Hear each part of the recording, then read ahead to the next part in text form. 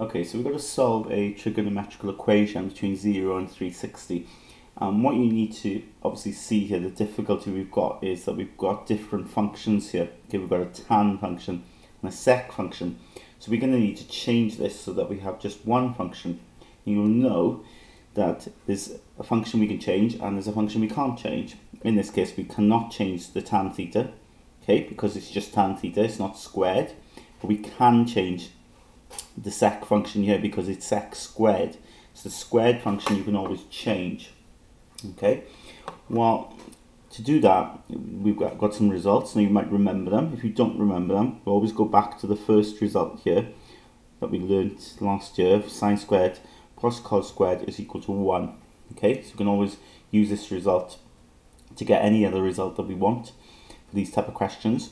Now, just for a future tip, right, when you're trying to work out the results and you want to do it quickly, you don't have to write it out in full, okay, because these are just little workings here I'm doing to get the results.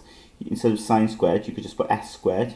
Instead of cos squared, you could just put c squared. So sine squared plus cos squared is equal to 1, okay. Now, I wouldn't use that when you're doing your workings, okay, I'd never do that, but when you're trying to find a result to substitute in here, this is absolutely fine, okay, because you can do it quite quickly then. And then you'll ask yourself, well, what do I need to divide by here? Well, because I want sec squared, I'm going to need to divide by cos squared, yeah? Because if I divide by cos squared on this side here, 1 divided by cos squared, of course, is going to be sec squared, yeah? Because 1 over cos is sec, so 1 over cos squared is sec squared. So you divide everything by cos squared. And then you recognize then, well, sine over cos is tan. Okay, so sine squared over cos squared is tan squared. Cos squared over cos squared is 1. And 1 over cos squared is sec squared theta. So quite simply then, we substitute this expression for sec squared, okay, this result for sec squared in here. So I'll have 10 tan squared theta plus 1 equals to 11 tan theta plus 16. And what's great about this then is everything is in terms of tan. So you just need to expand this bracket then. And then get everything to the left hand side. So you have 10 tan squared theta minus 11 tan theta. And if I take that 16 over, it becomes a minus 16. So 10 minus the 16 is minus 6 is 0. And we've got ourselves a simple quadratic which we can solve. Okay, so if we do two brackets, so you can put the method that we normally use in lessons here, we would write 10 tan theta at the start of both. Over here then we think, okay, of a pair of numbers that would multiply to give, well, 10 times minus 6, or minus 60. So pair of numbers that multiply to give minus 60 but got to add up to give minus 11. So if you think about it, it's going to be 15 and 4, but I got to make that a negative 15. So put the negative in front of the bigger number because we've got negative here, and that does multiply to give this, and it does add up to give minus 11. So minus 15 add 4, put the brackets equal to 0 then, because we're solving it equals to 0. And don't forget then, with this method you've got to divide, because we times by 10 there to get minus 60, you've got to divide by 10. So in this first bracket you can divide by a factor of 5. So we get 2 tan theta minus 3. And in the second bracket I can divide by a factor of 2. So divide that by 2, I get 5 tan theta plus 2. So it's always good then just to multiply that out, just to check, does it take me back to that? Okay, so I get 10 tan squared theta plus 2 tan theta minus 15 tan theta, which will give me that, yeah, because plus 4 tan theta rather than minus 15 tan theta is that, and then minus 6 then, so it's perfect. So then you say, look, either, because it's equal to 0 and we times in two brackets equal to 0, so either 2 tan theta minus 3 equals to 0, or 5 tan theta plus 2 equals to 0. So that means tan theta is equal to 3 over 2, or tan theta is equal to minus 2 over 5.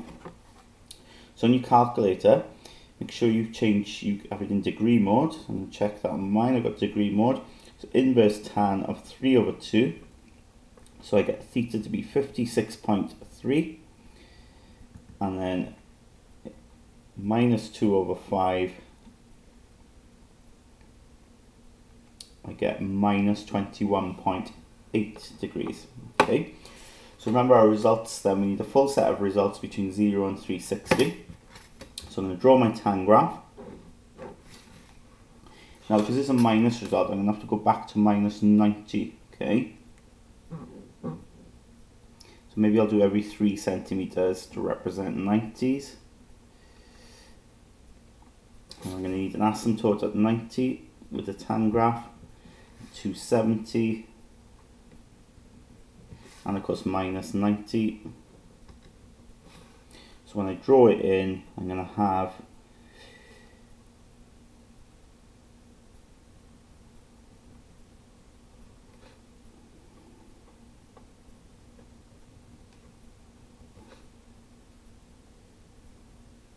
there you go, I'm going to have my tan graph there like that. So 56.3, okay, is about there. So we've got 90 there, and we've got 180 there, 270 there, 360 here, minus 90 there. So 56.3 degrees is going to be about there. It's obviously much more than halfway. So that's where 3 over 2 is going to be. And minus 21.8 is going to be about there.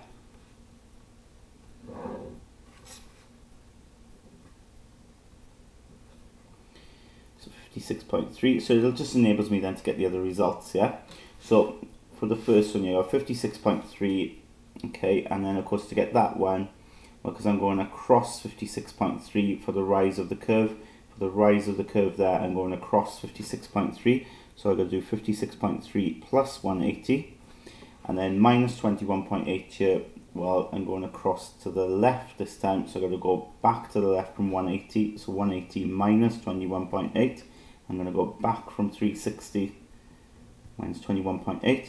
So it enables me then to get all my results. So I got 56.3, 236.3 when I add that on. Minus 21.8 disappears because that's outside of our range. We're going to have 158.2, and we're going to have 338.2.